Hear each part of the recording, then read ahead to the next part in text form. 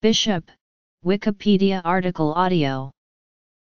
A bishop from the New Testament of the Christian Bible, Greek pi sigma kappa omicron pi omicron, episkopos, overseer, guardian is an ordained, consecrated, or appointed member of the Christian clergy who is generally entrusted with a position of authority and oversight. Within the Roman Catholic, Eastern Orthodox, Oriental Orthodox, Anglican, Old Catholic and Independent Catholic churches and in the Assyrian Church of the East, bishops claim apostolic succession, a direct historical lineage dating back to the original 12 apostles. Within these churches, bishops are seen as those who possess the full priesthood and can ordain clergy including another bishop. Some Protestant churches including the Lutheran and Methodist churches have bishops serving similar functions as well, though not always understood to be within apostolic succession in the same way. One who has been ordained deacon, priest, and then bishop is understood to hold the fullness of the priesthood, given responsibility by Christ to govern, teach, and sanctify the body of Christ, members of the faithful. Priests, deacons, and lay ministers cooperate and assist their bishop in shepherding a flock. Term. History. The term episkopos, meaning overseer in Greek, the early language of the Christian Church, was not from the earliest times clearly distinguished from the term presbyteros, but the term was already clearly used in the sense of the order or office of bishop, distinct from that of presbyter in the writings attributed to Ignatius of Antioch. The earliest organization of the Church in Jerusalem was, according to most scholars, similar to that of Jewish synagogues, but it had a council or college of ordained presbyters. In Acts 11:30 and Acts 15:22, we see a collegiate system of government in Jerusalem chaired by James the Just, according to tradition the first bishop of the city. In Acts 14:23, the Apostle Paul ordains presbyters in churches in Anatolia. Often, the word presbyter was not yet distinguished from overseer, as in Acts 20:17, Titus 1:5-7 and Peter 5:1. The earliest writings of the Apostolic Fathers, the Didache, and the first epistle of Clement, for example, show the Church used two terms for local church offices: presbyters and deacon. In Timothy and Titus in the New Testament a more clearly defined episcopate can be seen. We are told that Paul had left Timothy in Ephesus and Titus in Crete to oversee the local church. Paul commands Titus to ordain presbyters/bishops and to exercise general oversight, telling him to rebuke with all authority. Early sources are unclear, but various groups of Christian communities may have had the bishop surrounded by a group or college functioning as leaders of the local churches. Eventually the head or monarchic bishop came to rule more clearly, and all local churches would eventually follow the example of the other churches and structure themselves after the model of the others with the one bishop in clearer charge, though the role of the body of presbyters remained important. Apostolic Fathers. Eventually, as Christendom grew, bishops no longer directly served individual congregations. Instead, the metropolitan bishop appointed priests to minister each congregation, acting as the bishop's delegate. Around the end of the 1st century, the Church's organization became clearer in historical documents. In the works of the Apostolic Fathers, and Ignatius of Antioch in particular, the role of the episkopos, or bishop, became more important or, rather, already was very important and being clearly defined. While Ignatius of Antioch offers the earliest clear description of monarchical bishops, he is an advocate of monepiscopal structure rather than describing an accepted reality. To the bishops and house churches to which he writes, he offers strategies on how to pressure house churches who don't recognize the bishop into compliance. Other contemporary Christian writers do not describe monarchical bishops, either continuing to equate them with the presbyters or speaking of episcopoi in a city. Bishops and civil government. Plainly therefore we ought to regard the bishop as the Lord himself. Epistle of Ignatius to the Ephesians 6:1. Your godly bishop. Epistle of Ignatius to the Magnesians 2:1, the bishop presiding after the likeness of God and the presbyters after the likeness of the council of the apostles, with the deacons also who are most dear to me, having been entrusted with the diaconate of Jesus Christ. Epistle of Ignatius to the Magnesians 6:1, therefore as the Lord did nothing without the Father, either by himself or by the apostles, so neither do yet anything without the bishop and the presbyters. Epistle of Ignatius to the Magnesians 7:1, be obedient to the bishop and to one another, as Jesus Christ was to the Father, and as the apostles were to Christ and to the Father, that there may be union both of flesh and of spirit.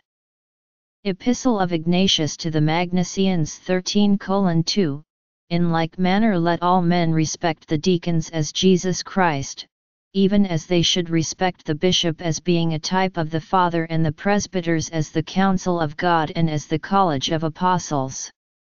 Apart from these there is not even the name of a church.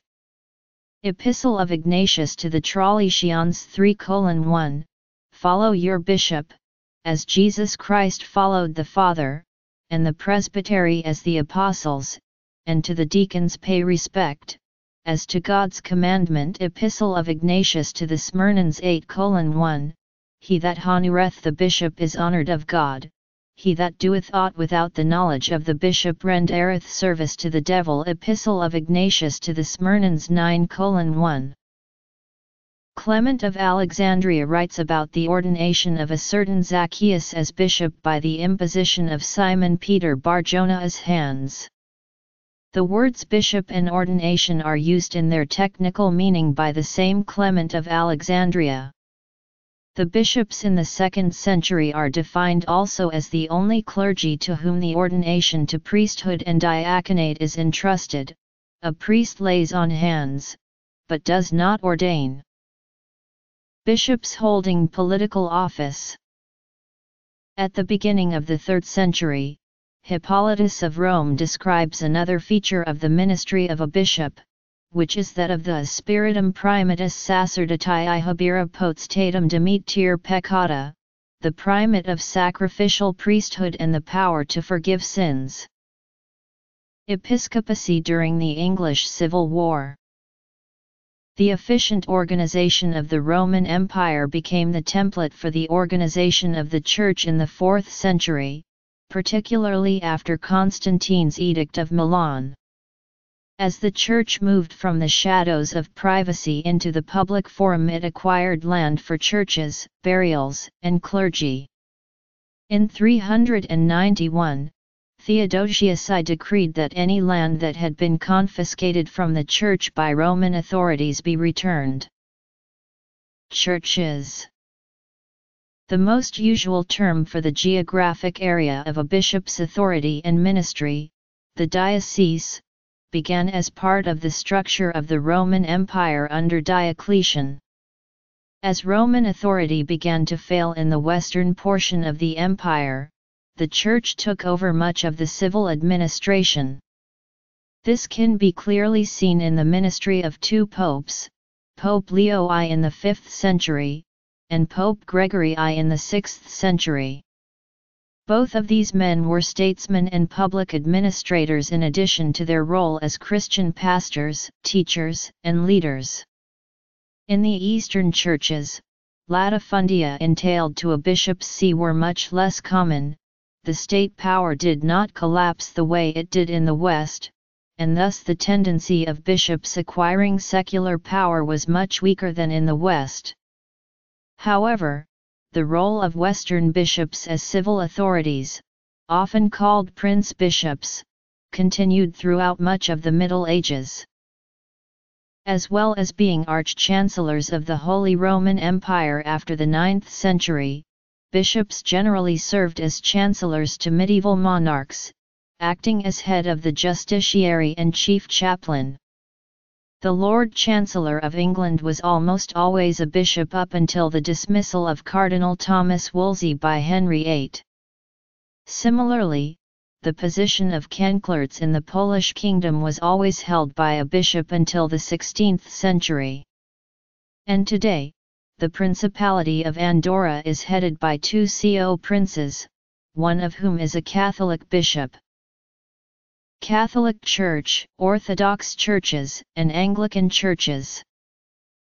In France before the French Revolution, representatives of the clergy in practice, bishops and abbots of the largest monasteries comprised the first estate of the Estates General, until their role was abolished during the French Revolution. In the 21st century, the more senior bishops of the Church of England continue to sit in the House of Lords of the Parliament of the United Kingdom, as representatives of the established Church, and are known as Lords Spiritual. The Bishop of Sodor and Man, whose diocese lies outside the United Kingdom, is an ex officio member of the Legislative Council of the Isle of Man.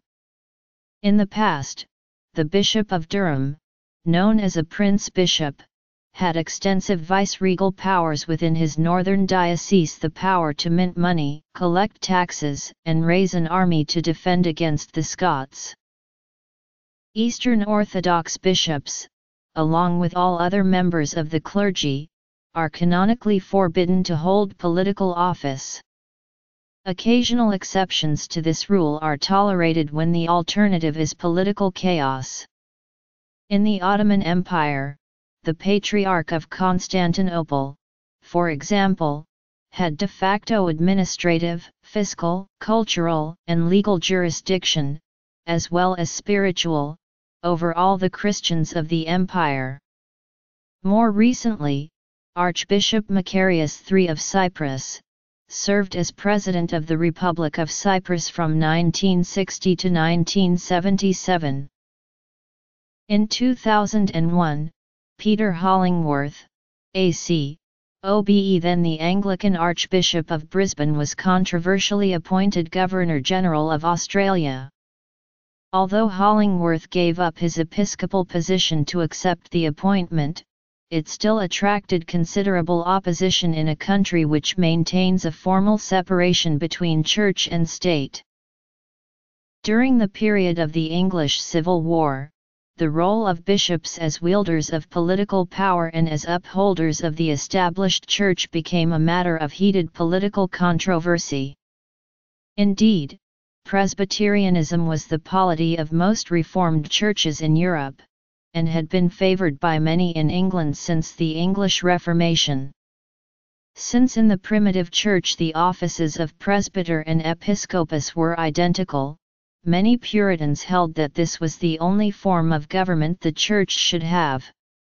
The Anglican divine, Richard Hooker, objected to this claim in his famous work of the Laws of Ecclesiastic Polity while, at the same time, defending Presbyterian ordination as valid. This was the official stance of the English Church until the Commonwealth, during which time, the views of Presbyterians and Independents were more freely expressed and practiced. Duties.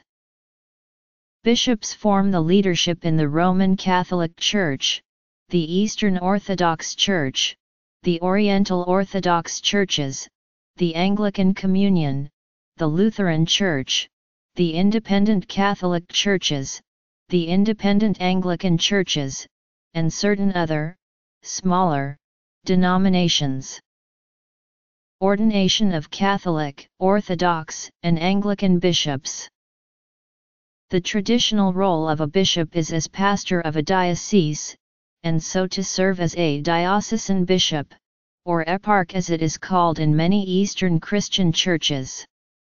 Dioceses vary considerably in size, geographically and population-wise. Some dioceses around the Mediterranean Sea which were Christianized early are rather compact, whereas dioceses in areas of rapid modern growth in Christian commitment as in some parts of sub-Saharan Africa, South America, and the Far East are much larger and more populous. They hold that the continuing practice among many independent clergy of one person receiving multiple ordinations in order to secure apostolic succession, betrays an incorrect and mechanistic theology of ordination. They hold that the practice within independent groups of ordaining women demonstrates an understanding of priesthood that they vindicate is totally unacceptable to the Catholic and Orthodox churches, as they believe that the universal church does not possess such authority. Thus, they uphold that any ceremonies performed by these women should be considered being sacramentally invalid. The theology of male clergy within the independent movement is also suspect according to the Roman Catholics, as they presumably approve of the ordination of females, and may have even undergone an ordination ceremony conducted by a woman. As well as traditional diocesan bishops, many churches have a well-developed structure of church leadership that involves a number of layers of authority and responsibility. In Catholicism, Eastern Orthodoxy, Oriental Orthodoxy, and Anglicanism, only a bishop can ordain other bishops, priests, and deacons. In the Eastern liturgical tradition, a priest can celebrate the divine liturgy only with the blessing of a bishop. In Byzantine usage, an antimension signed by the bishop is kept on the altar partly as a reminder of whose altar it is and under whose omophorion the priest at a local parish is serving. In Syriac church usage, a consecrated wooden block called a thabilitho is kept for the same reasons. Lutheranism, Methodism, African Methodist Episcopal Church, Christian Methodist Episcopal Church. The Pope, in addition to being the Bishop of Rome and spiritual head of the Catholic Church, is also the Patriarch of the Latin Rite. Each bishop within the Latin Rite is answerable directly to the Pope and not any other bishop except to metropolitans in certain oversight instances. The Pope previously used the title Patriarch of the West, but this title was dropped from use in 2006, a move which caused some concern within the Orthodox communion as, to them, it implied wider papal jurisdiction. In Catholic, Eastern Orthodox, Oriental Orthodox and Anglican cathedrals there is a special chair set aside for the exclusive use of the bishop. This is the bishop's cathedra and is often called the throne. In some Christian denominations, for example, the Anglican Communion, parish churches may maintain a chair for the use of the bishop when he visits. This is to signify the parish's union with the bishop. The bishop is the ordinary minister of the sacrament of confirmation in the Latin Rite Catholic Church, and in the Anglican and Old Catholic Communion only a bishop may administer this sacrament. However, in the Byzantine and other Eastern rites, whether Eastern or Oriental Orthodox or Eastern Catholic, chrismation is done immediately after baptism, and thus the priest is the one who confirms, using chrism blessed by a bishop. Bishops in all of these communions are ordained by other bishops through the laying on of hands. While traditional teaching maintains that any bishop with apostolic succession can validly perform the ordination of another bishop, some churches require 2 or 3 bishops participate, either to ensure sacramental validity or to conform with church law. Roman Catholic doctrine holds that one bishop can validly ordain another male as a bishop. Though a minimum of 3 bishops participating is desirable in order to demonstrate collegiality, canonically only one bishop is necessary. The practice of only one bishop ordaining was normal in countries where the Church was persecuted under communist rule. The title of Archbishop or Metropolitan may be granted to a senior bishop, usually one who is in charge of a large ecclesiastical jurisdiction. He may, or may not, have provincial oversight of suffragan bishops and may possibly have auxiliary bishops assisting him. Ordination of a bishop, and thus continuation of apostolic succession, takes place through a ritual centered on the imposition of hands and prayer. Apart from the ordination, which is always done by other bishops, there are different methods as to the actual selection of a candidate for ordination as bishop. In the Catholic Church, the Congregation for Bishops oversees the selection of new bishops with the approval of the Pope. The papal nuncio usually solicits names from the bishops of a country, and then selects 3 to be forwarded to the Holy See. Most Eastern Orthodox churches allow varying amounts of formalized laity and or lower clergy influence on the choice of bishops. This also applies in those Eastern churches which are in union with the Pope, though it is required that he give assent. Catholic, Orthodox, Anglican, Old Catholic and some Lutheran bishops claim to be part of the continuous sequence of ordained bishops since the days of the Apostles referred to as apostolic succession. Since Pope Leo XIII issued the bull Apostolicae Curiae in 1896, the Catholic Church has insisted that Anglican orders are invalid because of changes in the Anglican ordination rites of the 16th century and divergence in understanding of the theology of priesthood, episcopacy, and Eucharist. However, since the 1930s, Utrecht Old Catholic bishops have sometimes taken part in the ordination of Anglican bishops. According to the writer Timothy Duffert, by 1969, all Church of England bishops had acquired Old Catholic lines of apostolic succession recognized by the Holy See. This development has muddied the waters somewhat, as it could be argued that the strain of apostolic succession has been reintroduced into Anglicanism, at least within the Church of England. The Catholic Church does recognize as valid ordinations done by breakaway Catholic, Old Catholic or Oriental bishops, and groups descended from them.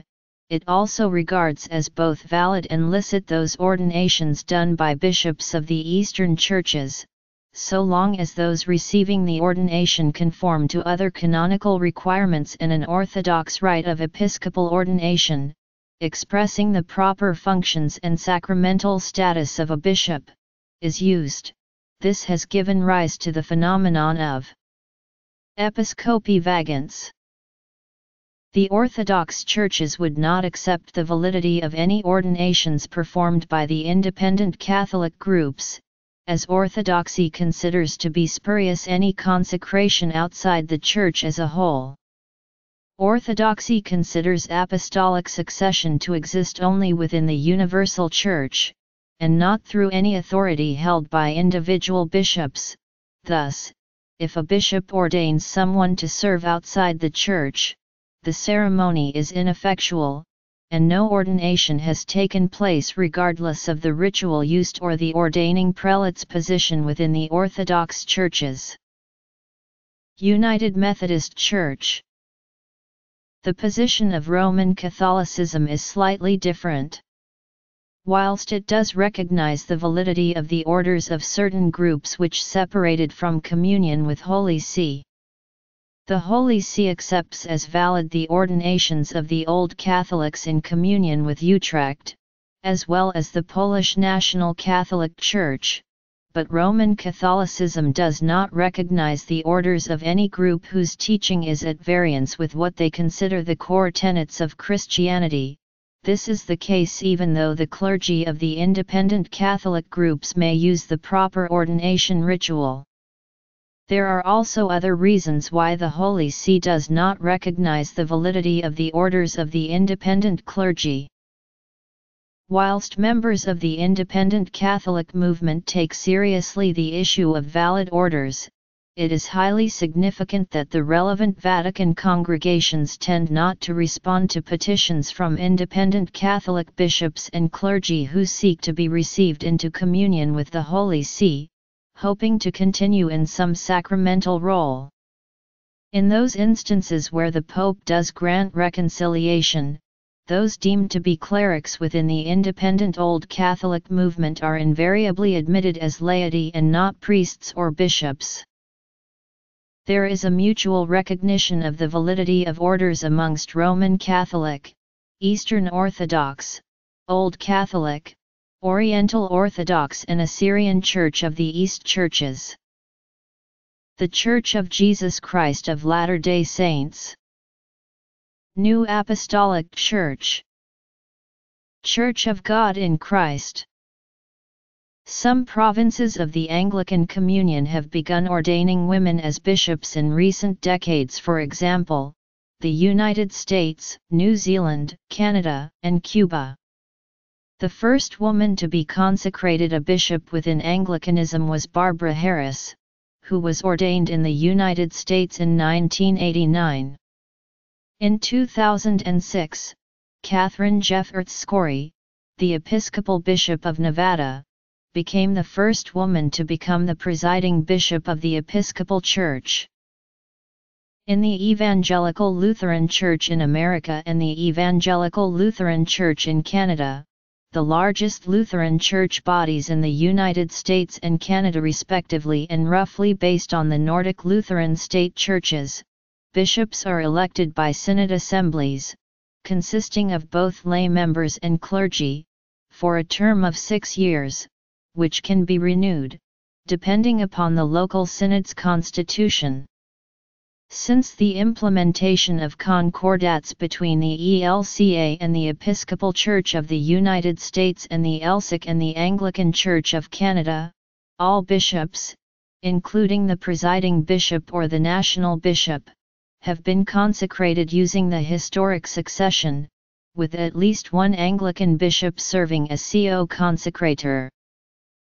Since going into ecumenical communion with their respective Anglican body, bishops in the ELCA or the ELSIC not only approve the rostering of all ordained pastors, diaconal ministers, and associates in ministry, but they serve as the principal celebrant of all pastoral ordination and installation ceremonies, diaconal consecration ceremonies, as well as serving as the chief pastor of the local synod, upholding the teachings of Martin Luther as well as the documentations of the 95 Theses and the Augsburg Confession. Unlike their counterparts in the United Methodist Church, ELCA, and ELSIC synod, bishops do not appoint pastors to local congregations. The presiding bishop of the ELCA and the national bishop of the ELSIC, the national bishops of their respective bodies, is elected for a single 6-year term and may be elected to an additional term. Although ELCA agreed with the Episcopal Church to limit ordination to the bishop ordinarily, ELCA pastor ordinators are given permission to perform the rites in extraordinary circumstance. In practice, extraordinary circumstance have included disagreeing with Episcopalian views of the episcopate, and as a result, ELCA pastors ordained by other pastors are not permitted to be deployed to Episcopal churches. The Lutheran Church Missouri Synod and the Wisconsin Evangelical Lutheran Synod, the second and third largest Lutheran bodies in the United States and the two largest confessional Lutheran bodies in North America, do not follow an episcopal form of governance, settling instead on a form of quasi-congregationalism patterned off what they believe to be the practice of the early Church. It should be noted that the second largest of the three predecessor bodies of the ELCA, the American Lutheran Church, was a Congregationalist body, with national and synod presidents before they were retitled as bishops in the 1980s. It must also be noted that with regard to ecclesial discipline and oversight, national and synod presidents typically function similarly to bishops in episcopal bodies. In the African Methodist Episcopal Church, bishops are the chief officers of the connectional organization. They are elected for life by a majority vote of the General Conference, which meets every 4 years. Church of God. In the Christian Methodist Episcopal Church in the United States, bishops are administrative superintendents of the church. They are elected by delegate votes for as many years deemed until the age of 74, then he/she must retire. Among their duties are responsibility for appointing clergy to serve local churches as pastor, for performing ordinations, and for safeguarding the doctrine and discipline of the church. The General Conference, a meeting every 4 years, has an equal number of clergy and lay delegates. In each annual conference, CME bishops serve for 4-year terms. CME church bishops may be male or female. In the United Methodist Church, bishops serve as administrative and pastoral superintendents of the church. They are elected for life from among the ordained elders by vote of the delegates in regional conferences, and are consecrated by the other bishops present at the conference through the laying on of hands. In the United Methodist Church, bishops remain members of the Order of Elders while being consecrated to the office of the episcopacy. Within the United Methodist Church, only bishops are empowered to consecrate bishops and ordain clergy. Among their most critical duties is the ordination and appointment of clergy to serve local churches as pastor, presiding at sessions of the annual, jurisdictional, and general conferences, providing pastoral ministry for the clergy under their charge, and safeguarding the doctrine and discipline of the church. Furthermore, individual bishops, or the Council of Bishops as a whole, often serve a prophetic role, making statements on important social issues and setting forth a vision for the denomination, though they have no legislative authority of their own. In all of these areas, bishops of the United Methodist Church function very much in the historic meaning of the term. According to the Book of Discipline of the United Methodist Church, a bishop's responsibilities are: leadership, spiritual and temporal. Presidential duties. 1. To preside in the general, jurisdictional, central, and annual conferences. 2. To form the districts after consultation with the district superintendents and after the number of the same has been determined by vote of the annual conference. 3. To appoint the district superintendents annually. 4. To consecrate bishops, to ordain elders and deacons, to consecrate diaconal ministers, to commission deaconesses and home missionaries, and to see that the names of the persons commissioned and consecrated are entered on the journals of the conference and that proper credentials are furnished to these persons. Working with ministers. 1. To make and fix the appointments in the annual conferences, provisional annual conferences, and missions as the discipline may direct. 2. To divide or to unite a circuit, stations, or mission as judged necessary for missionary strategy and then to make appropriate appointments. 3.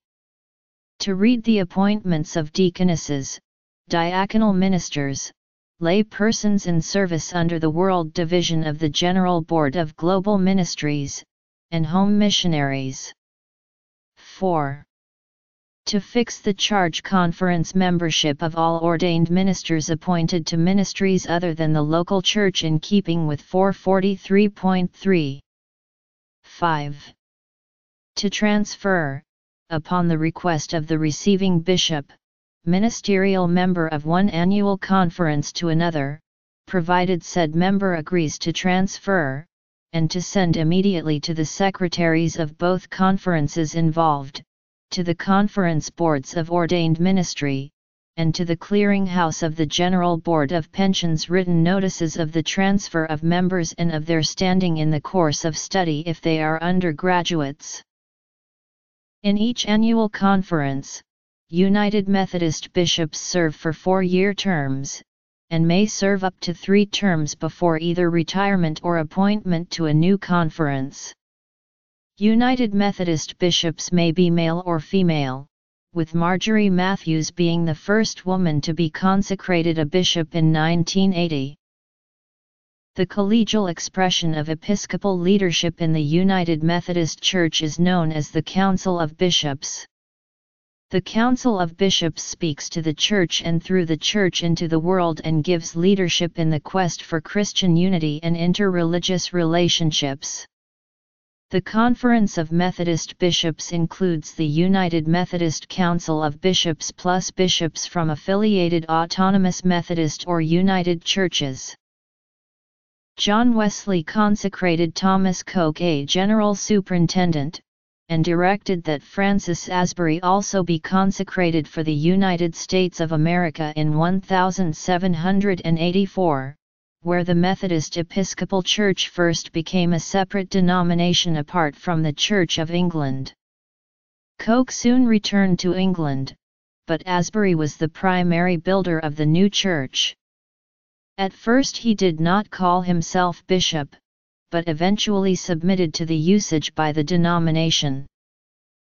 Notable bishops in United Methodist history include Coke, Asbury, Richard Whatcoat, Philip William Otterbein, Martin Boehm, Jacob Albright, John Siebert, Matthew Simpson, John S. Stam, William Ragsdale Cannon, Marjorie Matthews, Leontine T. Kelly, William B. Oden, Ntambongolo Ntanda, Joseph Sprague, William Henry Willimon, and Thomas Bickerton. In the Church of Jesus Christ of Latter-day Saints, the bishop is the leader of a local congregation, called a ward. As with most LDS priesthood holders, the bishop is a part-time lay minister and earns a living through other employment. In all cases, he is a married man. As such, it is his duty to preside at services, call local leaders, and judge the worthiness of members for service. The bishop does not deliver sermons at every service, but is expected to be a spiritual guide for his congregation. It is therefore believed that he has both the right and ability to receive divine inspiration for the ward under his direction. Because it is a part-time position, all able members are expected to assist in the management of the ward by holding delegated lay positions referred to as callings. Although members are asked to confess serious sins to him, unlike the Roman Catholic Church, he is not the instrument of divine forgiveness, merely a guide through the repentance process. The bishop is also responsible for the physical welfare of the ward, and thus collects tithing and fast offerings and distributes financial assistance where needed. Pentecostal Church of God. Seventh-day Adventists. A bishop is the president of the Aaronic priesthood in his ward after being found worthy and ordained by the first presidency. In the absence of a literal descendant of Aaron, a high priest in the Melchizedek priesthood is called to be a bishop.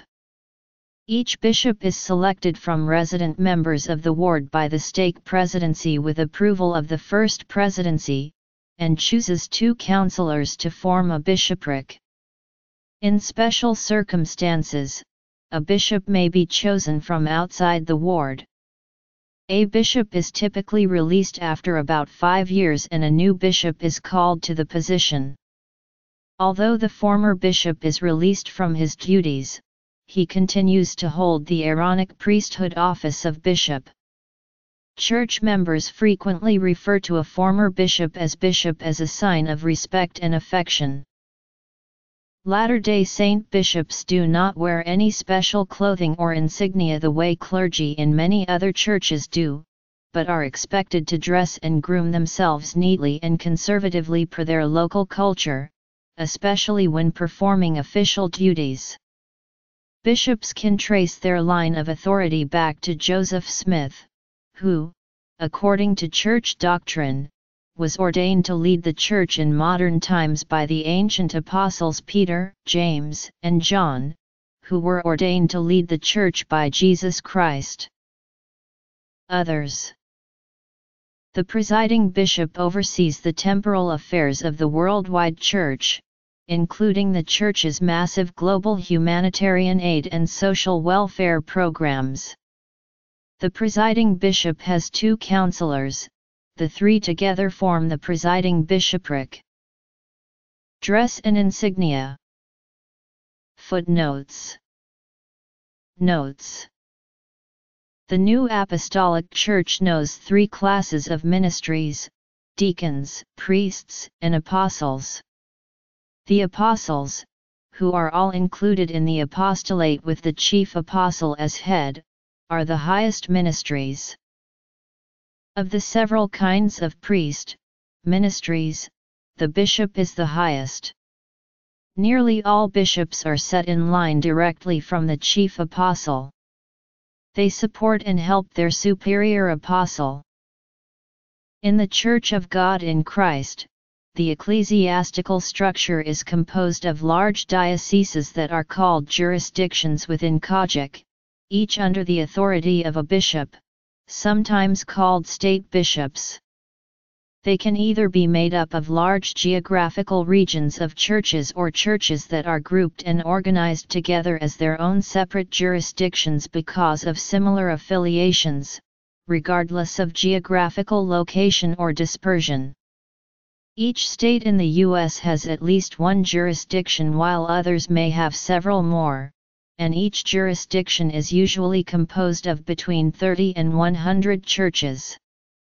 Each jurisdiction is then broken down into several districts, which are smaller groups of churches which are each under the authority of district superintendents who answer to the authority of their jurisdictional/state bishop. There are currently over 170 jurisdictions in the United States, and over 30 jurisdictions in other countries.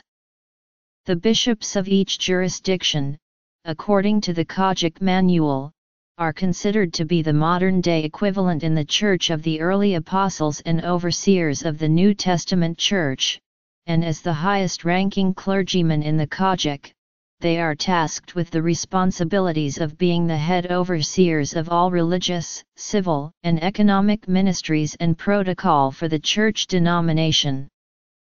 They also have the authority to appoint and ordain local pastors, elders, ministers, and reverends within the denomination. The bishops of the COGIC denomination are all collectively called the Board of Bishops. From the Board of Bishops, and the General Assembly of the COGIC, the body of the Church composed of clergy and lay delegates that are responsible for making and enforcing the bylaws of the denomination. Every 4 years, 12 bishops from the COGIC are elected as the General Board of the Church, who work alongside the delegates of the General Assembly and Board of Bishops to provide administration over the denomination as the Church's head executive leaders. One of 12 bishops of the General Board is also elected the presiding bishop of the Church, and 2 others are appointed by the presiding bishop himself, as his first and second assistant presiding bishops. Bishops in the Church of God in Christ usually wear black clergy suits which consist of a black suit blazer, black pants, a purple or scarlet clergy shirt and a white clerical collar, which is usually referred to as Class B civic attire. Bishops in COGIC also typically wear the Anglican choir dress-style vestments of a long purple or scarlet chlamyr, cuffs, and tippet worn over a long white rochet, and a gold pectoral cross worn around the neck with the tippet. This is usually referred to as Class A ceremonial attire. The bishops of COGIC alternate between Class A ceremonial attire and Class B civic attire depending on the protocol of the religious services and other events they have to attend. In the polity of the Church of God, the international leader is the presiding bishop, and the members of the executive committee are executive bishops. Collectively, they supervise and appoint national and state leaders across the world.